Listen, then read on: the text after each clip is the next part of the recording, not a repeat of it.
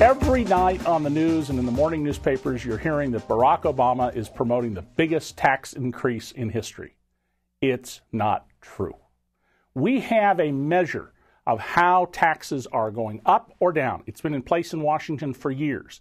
And using the official standard measure that both parties have relied on, Barack Obama is putting in place the biggest tax cut in history, bigger than the Bush tax cuts. How can that be? How can the news have it all wrong? Well, when the Republicans were in office, they put in place temporary tax cuts.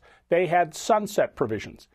Now, you will hear people say, well, that they couldn't get a permanent tax cut because of the Democrats. Well, do you remember that the Republicans at one point controlled the White House, the House, and the Senate, all three levers of government, and they didn't make their tax cuts permanent, which means there are huge tax increases coming beginning January 1st, 2011.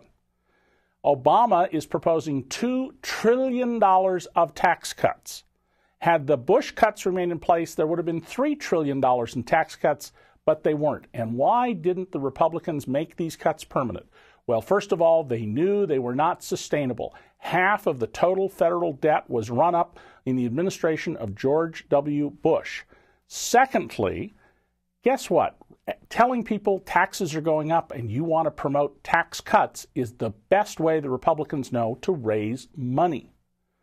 So keep in mind as you watch the news, Barack Obama is promoting the biggest tax cut in American history, not a tax increase.